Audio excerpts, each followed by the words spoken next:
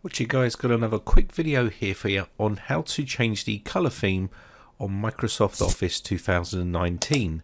Now you can change the color theme on a lot of the Office suites, so I thought I'd just quickly show you how to do it in 2019 on their latest version. So let's go ahead and open up Outlook here to get into our software. So up the top here, I want to go up to where it says File, and then I want to come down to where it says Office Account,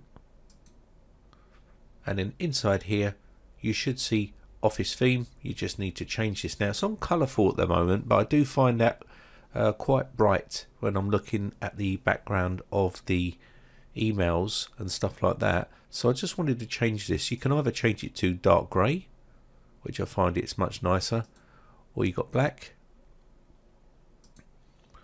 or you got white, which is really bright. So I'm going to go for the dark grey and see how that looks. And you can see here that looks much more easier on the eyes. It's not so in your face. And that's basically how you can quickly change the color theme inside Microsoft Office 2019. Just a quick video. My name is Brian from briteccomputers.co.uk. Hope this one helps you out. See you again for another quick video real soon. Bye for now. Now if you haven't subscribed yet, hit the big red subscribe button on my YouTube channel and hit the bell notification button next to that to be notified when we upload new videos.